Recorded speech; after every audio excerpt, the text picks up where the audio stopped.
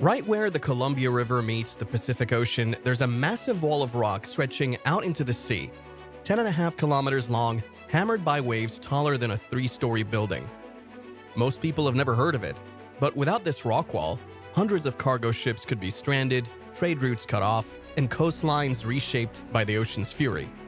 Costing over $250 million and built using boulders as heavy as elephants, this is one of the largest jetty reconstruction projects in US history. It's not a flashy building or a towering bridge, but this colossal barrier quietly protects billions in trade every year. What's even more incredible? Each rock was tracked, weighed, and placed with surgical precision using a one-of-a-kind excavator unlike anything else in the world. So how did this rock wall come to exist? And what makes this stretch of ocean so dangerous that it earned the nickname Graveyard of the Pacific? Let's find out. We're here at the edge of the Pacific Northwest, where the Columbia River, the largest river on the US West Coast, meets the vast, roaring Pacific Ocean. This isn't a simple river meeting the sea, it's a collision of forces. The Columbia stretches over 2,000 kilometers, draining water from 7 states and even parts of Canada. For centuries, it's been a lifeline, carrying goods, fueling industries, and connecting communities. But right here, where it spills into the ocean, the conditions turn dangerous. Look at this. The mouth of the Columbia is one of the most treacherous bar crossings on Earth. Beneath the surface, an abrupt underwater slope twists the currents into a chaotic, unpredictable force.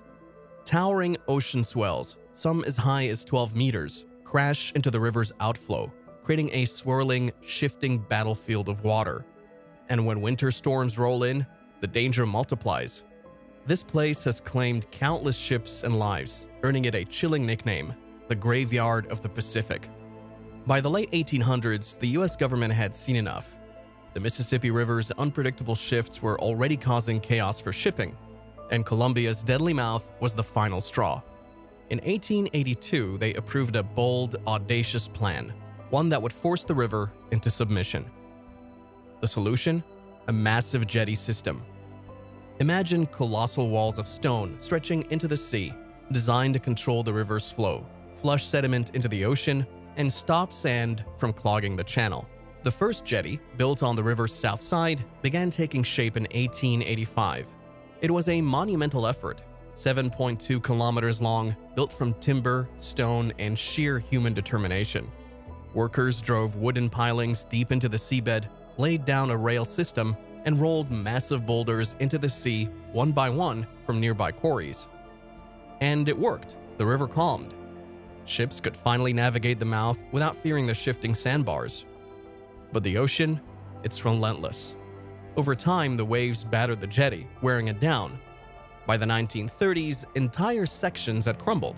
The government had no choice but to rebuild, pouring millions more tons of stone into the sea. Decades passed, and the Columbia remained a vital artery, powering billions in shipping, fishing, and economic growth. But the ocean never stops. And so nearly 150 years after the first jetty was built, the government returned. Not to build, but to rebuild. Bigger, stronger, smarter. That brings us to today's $250 million rock wall, one of the largest jetty reconstruction projects in the country. But here's the real question. How do you even build something like this in the middle of the ocean? Picture this, a 10.5 kilometer long rock wall stretching into the waves. Thousands of stones, each the size of a small car, carefully placed one at a time. That's what crews have been doing since 2016, rebuilding the 3 massive jetties at the mouth of the Columbia River. The project is divided into 3 parts. First came Jetty A, which started in 2016 and wrapped up the next year. Then came the North Jetty, completed in 2020. But the real challenge? The South Jetty. Work began in 2019 and is expected to finish in 2025, nearly a full decade after the project kicked off. This single section alone costs about $166 million. And when you see what goes into it, you'll understand why. Let's start with the stone. We're talking about 411,000 tons of rock. Each one has to be just the right size, between 5 and 35 tons.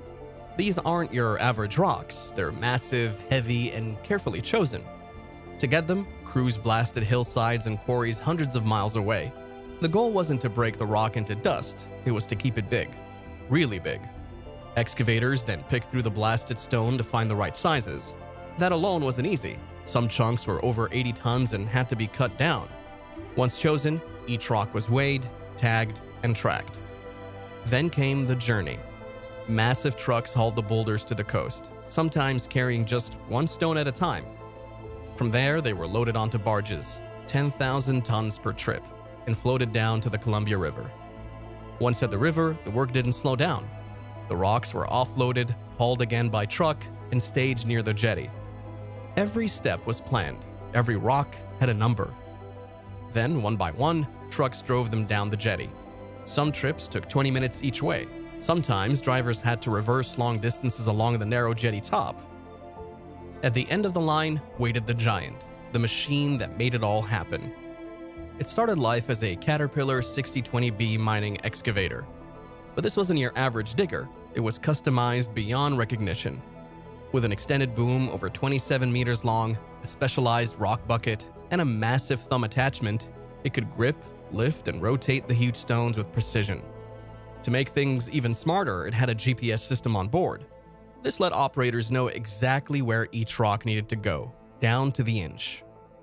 Now picture this. The operator gently lowers a 30-ton boulder into the churning sea. The waves crash, the wind howls, but the machine doesn't flinch. Each rock fits like a puzzle piece, stacked, rotated, nudged into place.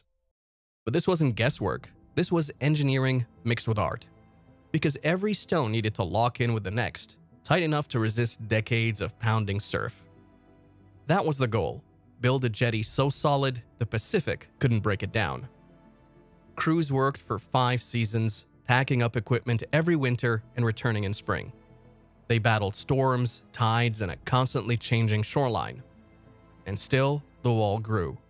Today, after nearly a decade, the rock wall is nearly complete. It guards the river's mouth, deflects massive waves, and keeps the shipping lanes clear. Without it, a single breach during a storm could send sand pouring into the channel, blocking cargo ships and forcing emergency repairs that could cost millions. But there's more to it than safety. This wall is shaping the coast. Since the jetties were first built in the 1800s, the shoreline around them has changed dramatically.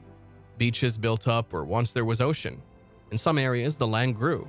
In others, erosion is creeping back in. And with rising sea levels, stronger storms, and even the threat of earthquakes, this balance is always shifting.